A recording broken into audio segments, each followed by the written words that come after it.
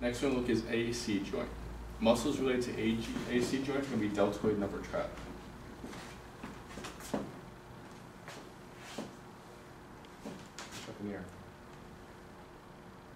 Okay. Shoulder up. Down. Pull together. All right. So therapy localize your A-C joint too. Let's see what we got. Push up strong. Push up strong. It's pretty good. Shoulder up, ear down, pull.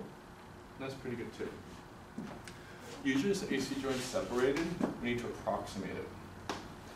So I'll just show you here on the course what we're going to do. My friend's protein metabolism needs to be fixed.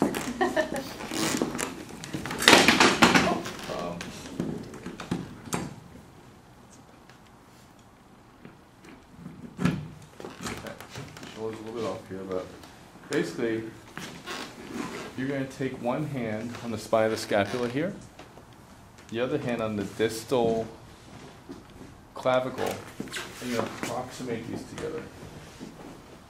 So you kind of squeeze them together while the patient breathes. So it's like a firm respiratory adjustment we're going to do here. All right, scared? Okay, good. So again, Should I be? Distal clavicle, no. Distal clavicle, posteriorly over the lateral spine of the scapula. You interlace your fingers. Just going to squeeze them together. Breathe in. And just clunked. Breathe out.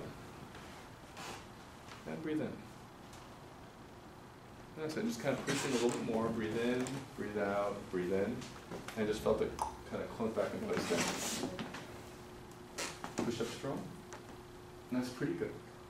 Now, on a severely separated AC joint, you might not be able to do that. They might surgically have to have it put back together, but just for this kind of subclinical type of AC problem, it just works very fine. Just get that back in place. So, we've got deltoid that's strong. Wait, breathe down a little. Push up. We have upper trapezius. Pull together. Those are back on.